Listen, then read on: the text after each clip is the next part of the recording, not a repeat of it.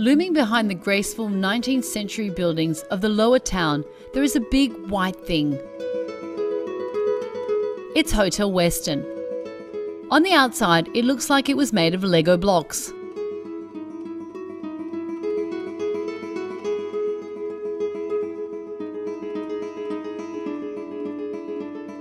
On the inside, it's a dream of marble carpets and armchairs.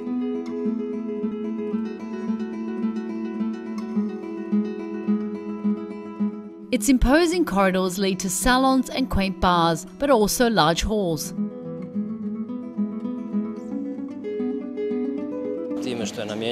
The hotel is intended primarily for businessmen, so we have many congress facilities and meeting rooms. I can confidently say that we are the centre of business events in Zagreb and in Croatia.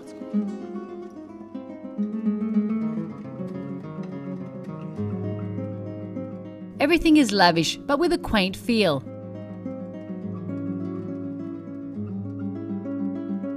Fortunately, the rooms are a joy to behold. There are 349 deluxe rooms, 24 suites and a presidential suite.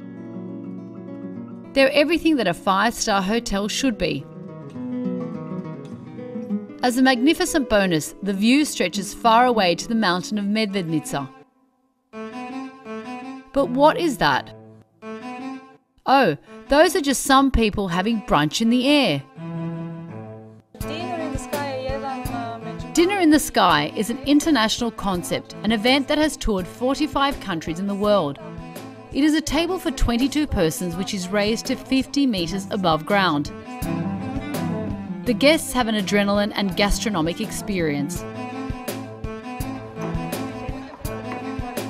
Having missed the brunch, we'll join the guests for some champagne in the sky. Everyone is understandably excited.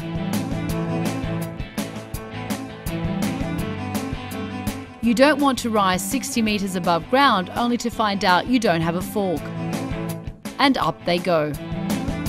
Where no dinner guest has ever gone before. At least in Zagreb. Unsurprisingly, champagne is accompanied by caviar. But this is less about what's on the table and more about what's all around it. A city close enough to touch or to fall on.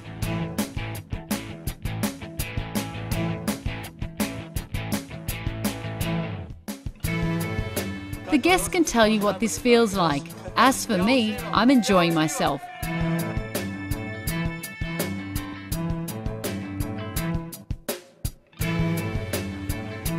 As they land, the guests give a round of applause. They must be subconsciously glad they're still alive. Later this evening, there will be a 4-course dinner in the sky, but we've had enough flying for one day.